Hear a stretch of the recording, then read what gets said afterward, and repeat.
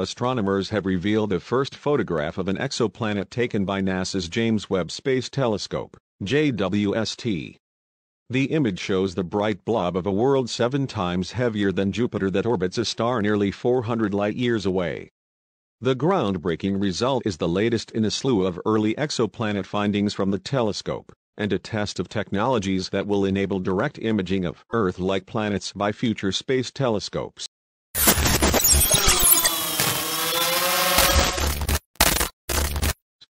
"It's exhilarating," said Aaron Carter, an astronomer at the University of California, Santa Cruz, and part of the team that processed the image.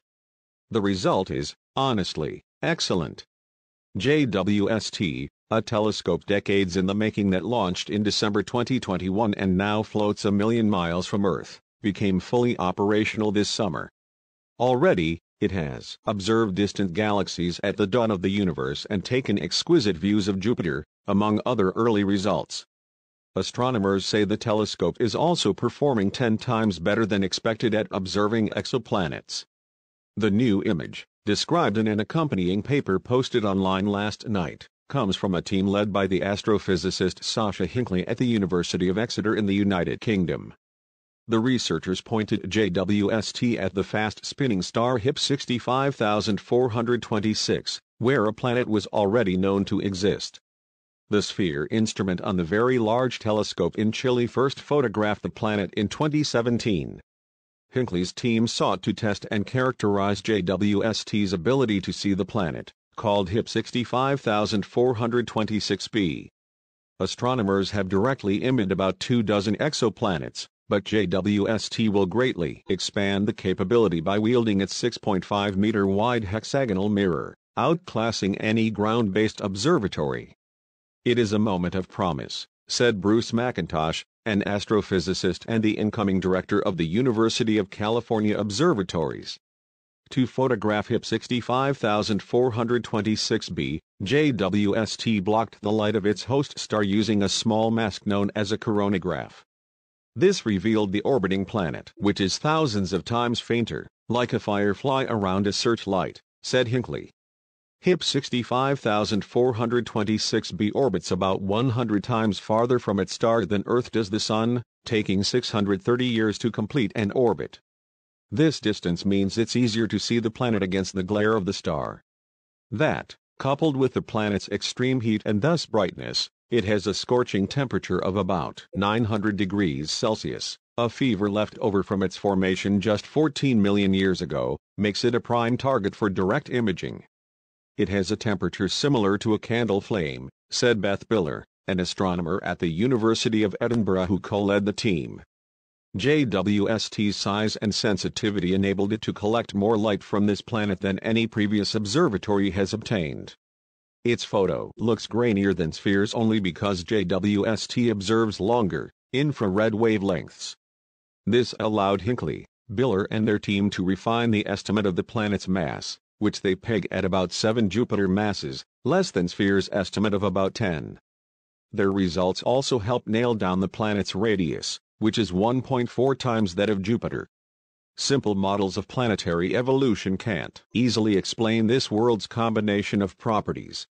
Carter noted that the precise new data will allow scientists to test models against each other and tighten our understanding.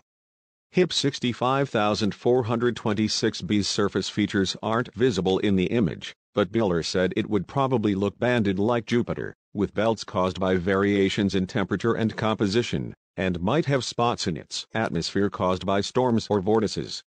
The giant planet is inhospitable to life as we know it, but it represents a class of large planets that scientists are eager to learn more about.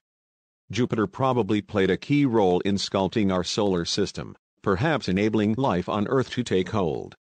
"It'd be nice to know if that works in other solar systems," said McIntosh. Because JWST is so much more stable than expected, scientists say it should be able to photograph smaller exoplanets than anticipated, perhaps as small as a third of Jupiter's mass. "We could image things like Neptune and Uranus that we've never directly imaged before," said Emily Rickman, an astronomer at the Space Telescope Science Institute in Maryland, which operates JWST. Now that JWST's coronagraph has passed its road test, Hinckley thinks astronomers will be lining up to use it to take otherworldly photos. He expects to see definitely dozens by the end of the telescope's lifetime. I hope it's more like hundreds. In addition to the exoplanet photo, Hinckley's team will announce in the coming days that they have discovered an array of molecules in the atmosphere of a suspected brown dwarf, sometimes known as a failed star, orbiting a companion star. Almost 20 times heavier than Jupiter, the object has a mass just below the threshold where fusion could begin in its core. Using an instrument on JWST that picks apart the light's frequencies, a process called spectroscopy, the scientists found water, methane, carbon dioxide and sodium, all revealed at an unprecedented level of detail. They also detected smoke-like clouds of silica in the candidate brown dwarf's atmosphere, something hinted at before in such objects but never established. In my mind, this is the greatest spectrum ever obtained of a substellar companion, said Hinckley. We've never seen anything like it. The discovery follows hot on an announcement from last week, when a different team of astronomers reported that they have used JWST to detect carbon dioxide in a giant exoplanet called WASP-39b located 650 light-years from Earth, the first time the gas has ever been seen in an exoplanet. They also spotted a mystery molecule in the atmosphere. That same team is also studying two more giant worlds, with results expected in the coming months that will help piece together an almost complete picture of the atmospheric composition of gas giants like these. That's the power of James Webb, said Jacob Bean, an astronomer at the University of Chicago and the team's co-leader.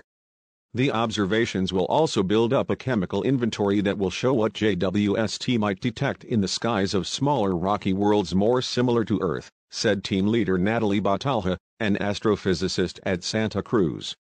She said the team plans to push JWST to its limits in their upcoming gas giant observations, which will tell us what we can do on terrestrial planets.